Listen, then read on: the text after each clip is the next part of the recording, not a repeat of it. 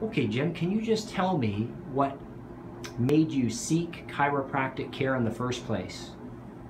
Well, I'm right-handed, and my right arm seemed to be numb a lot of the time. I love to drive, and when I put my hand up at maybe 2 o'clock, I could only have it up there for about a minute, and my whole arm would go numb. Even when it's hanging down, my two middle fingers would go numb and all the way down my arm, and I got scared.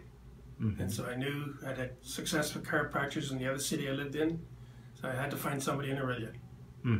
And I just looking for somebody in Orillia, and hopefully somebody that was a Christian too. And so I knocked on Tim's door, come in and made an appointment to see how it goes.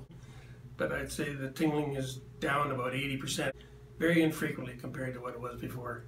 And if you can't use your right hand when you're right-handed, I thought I'd have a big problem. What would you say to somebody who's considering going to see a chiropractor who has numbness and tingling in their arms? Well, I already asked him about that, but a friend of mine that lived in Cambridge, and he's got two daughters that are physiotherapists, and it was a hard sell. He's never been to a chiropractor before, so we ended up going to a neurosurgeon, and the neurosurgeon talked him about going to a chiropractor, and I don't understand it. Fred does a lot of things I say, but not everything. And that's because we're pretty good friends.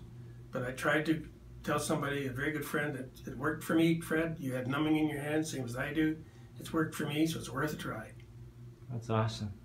Jim, thank you so much for sharing your story. We're really grateful to be able to serve you, and we're really grateful for how closely you're following your schedule and how hard you're working to get healthy again.